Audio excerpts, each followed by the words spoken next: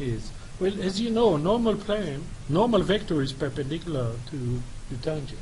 So if the tangent vector point the direction of a curve, so you can imagine that you have a particle moving on a spatial three-dimensional curve, and the tangent will give us the direction.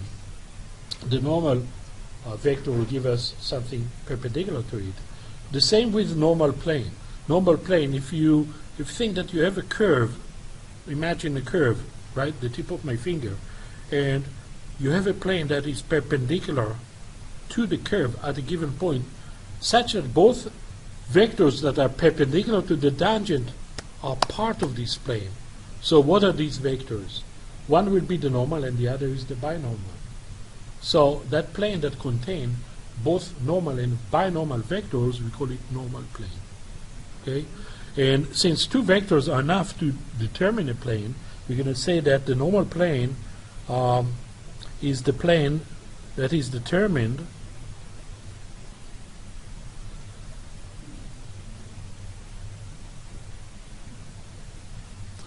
by the vectors and the normal and binormal at a certain point P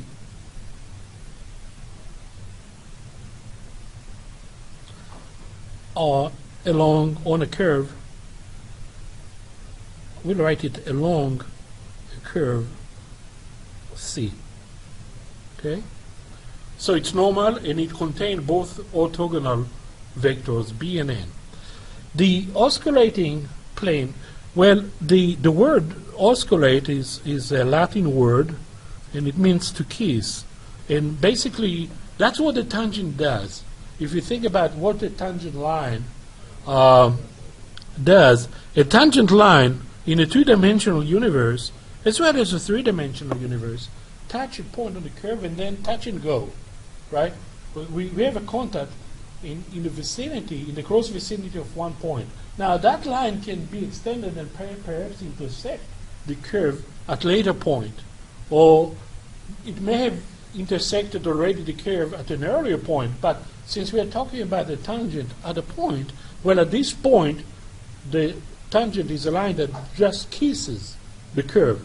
Well, if you can imagine that you have a spatial curve, a curve in space, again, the tip of my finger, and the tip of my finger traces a curve, and at one point in curve, you have another plane that just tangent to this point. Not a line that is tangent, but a curve that is tangent. What will be the two vectors that determine the plane? Well, one will be the tangent unit vector, right? Because this will give us the direction of the curve. And the other will be the vector that is perpendicular to the tangent, but still on this plane. And that will be the normal.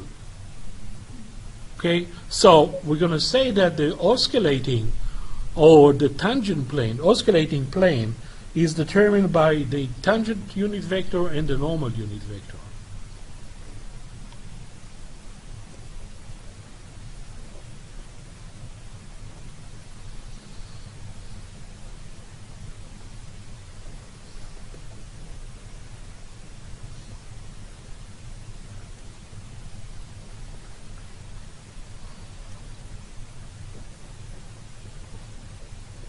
So those are the two vectors, and again at a certain point P on the curve, along a curve C.